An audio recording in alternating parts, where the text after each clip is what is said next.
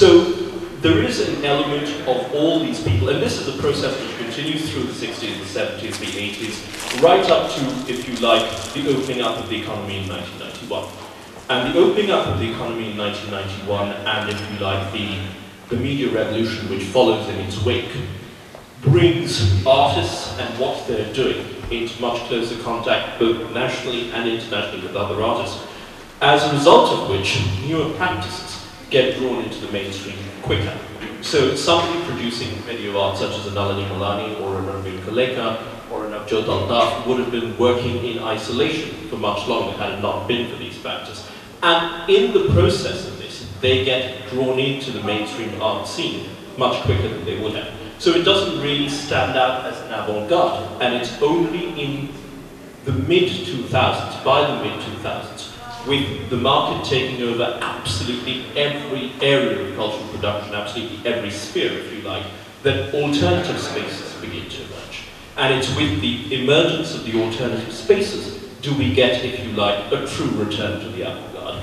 Because then you have people whose basic reaction is against the market, is an opposition to the economics of art, where they stand for, if you like, the purity of the art object and doing it for the sake of creating something which they feel is significant and which is not necessarily sellable, because a lot of it even is consumed into the economics of the art market, and galleries are beginning to get into these spaces more and more and have become significant players, as a result of which artists are producing even work which would otherwise be considered avant-garde for the market. And this also ties in with the rise of, if you like, Indian participation in major international art events, the coming of curators. I don't think too many curators visited before the early 2000s. And there was very little Indian participation before the first significant exhibition, which was curated by Geeta Kapoor at the Tate in 2000. So India then gets put onto the international map, if you like. And with being put on the international map, there is a regression, because in order to cater to these sensibilities, there is a sense of a return to the exotic. And artists feel that in order to come to the notice of these curators, they have to produce works which are identifiably Indian. And in producing works which are identifiably Indian, they abandon the quest for the new, for the radical, for the subversive, and return to traditional motives and traditional ideas, but repackaging them in a way which is acceptable, almost sanitized, branded, completely branded, and sanitized and made more palatable for an audience which is not familiar with the subtleties and nuances of the artwork. So, of the specific culture, if you like. And I think this is something that we see beginning in 2000, and as I said, towards the mid-2000s, with the emergence of artist collectives like Gold and some other very significant collectives, we see, if you like, a turning away from this exoticism and this pandering to certain taste. And I think that's where the real emergence of the avant-garde starts to come in. And art students tend to get more and more exposure to newer ideas. That having been said, the academic curriculum still remains very much rooted in the trade schools of the 1990s, of the 1890s, Baroda being an exception to this, but not a very great exception. And artists, even if we look around at this exhibition, which features the work of young artists, there's very little new media work. There is no new media work, as a matter of fact. And artists in art school are not willing to produce new media work because they're told by their teachers, by galleries who are visiting, by, if I may say so, curators, that what are you going to do with it? Because it's felt that they haven't reached a level of seniority. Talking about the most sort of cutting edge work going on in the world today, the very best Indian artists, and there are many, really wonderful Indian artists on the global scene, with the exception, I think, of Rex, there are none who are interested in challenging what art can be, which is the way you would define avant-garde or art today.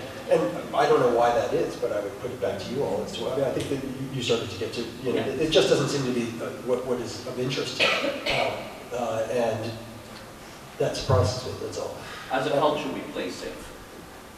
And I think the problem is in the fact that we've been playing safe for far too long, because every time there's some sort of innovation, the very fact that it becomes sellable and the very fact that it becomes acceptable means that people are then producing more and more of that, rather than thinking that, oh, how can I think conceptually beyond this? How can I address these issues in a manner, because ultimately, if they were to abandon the idea of the artwork as a sellable commodity and think about art for the sake of pushing a conceptual boundary, it would necessarily mean withdrawing yourself from the forces of the market. Would anybody else like to respond to this notion of this collapsing notion of avant-garde? I think your argument about that moment, 2000, the year 2000, that it made it very easy when the boom came for the production of a lot of really bad work, which was able to be consumed by the market. And therefore, like a lot of us feel, it was a good thing that the boom was short and sweet. Not short enough, not. Well, you know, I think we can see that happening, again, all over the world. It happened in Italy in the 1980s with the rise of neo-expressionism. It happened in many cultures where the consuming power of the emerging collector class made it possible for artists to generate and sell whatever they wanted to a voracious market. And so one of the things we can see is that the market is both something to be delighted in. I mean, what artist doesn't like the idea of being able to make a living off of their work?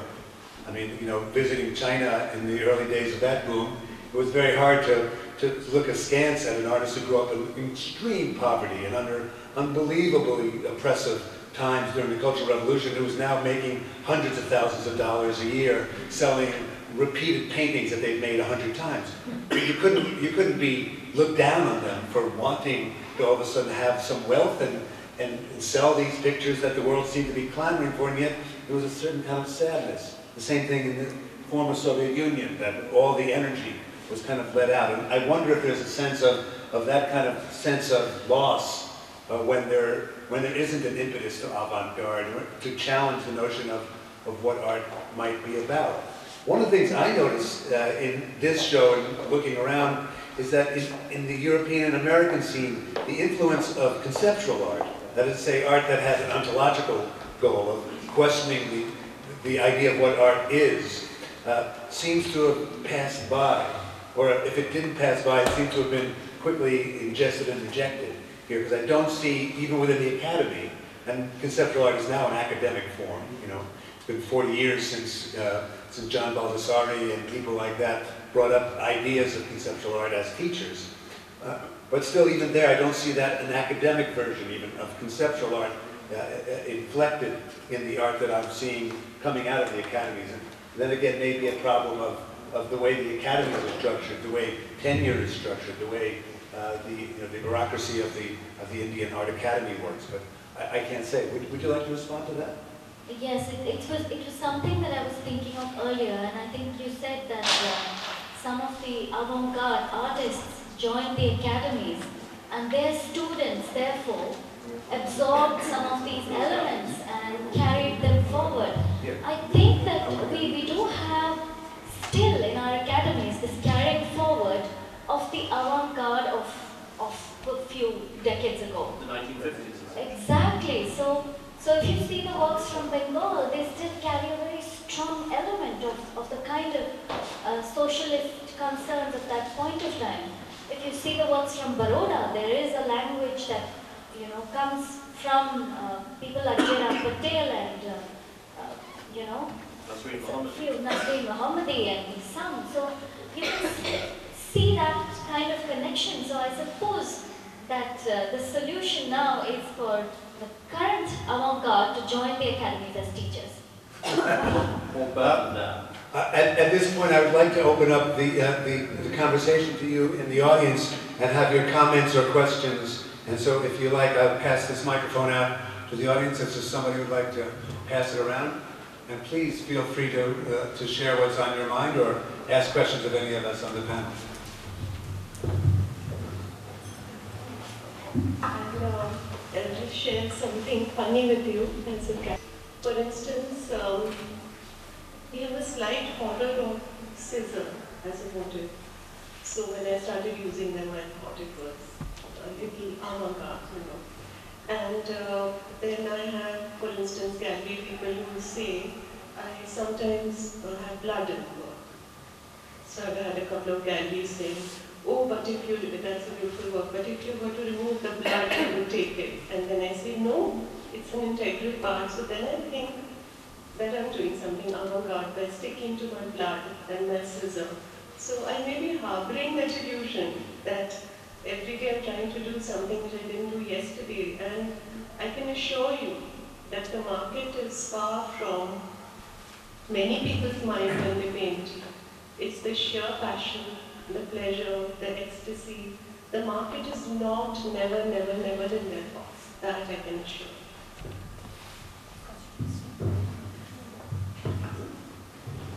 I'm Johnny Emil. I'm the managing editor of Art and Day magazine published from Delhi. This question of avant-garde, as all of you mentioned, it's problematic and it remains to be problematic. But as far as Indian art scene is concerned, I believe avant-garde, the notion of avant-garde is dead. When we talk about avant-garde, we have to take two things into consideration. One, avant-garde as a theoretical proposition and avant-garde as a historical notion. If we consider it as a theoretical proposition, as Anjali mentioned, this has been there in all the time. In the history of modern Indian art history, avant-garde has always been there. But if we talk about it in the context of Indian art scene, if we talk about it as a historical category, avant-garde as a historical category, we can clearly say that it started sometime in the 80s, when the Baroda School of Artists, under the leadership of Ghulam Muhammad Sheikh, Bhupen Kakar, K.G. Subramanian, and all started this narrative movement. And it was almost the same time, by the end of the 80s, we started talking about the immaterial art. And with the demise of K.P. Krishna Kumar, who was the leader of Radical Painters and Sculptors Association, in 1988-89, when he committed suicide. As a reaction to that particular incident, Vivan Sundaram put one piece of wood across his canvas and he said, painting is dead.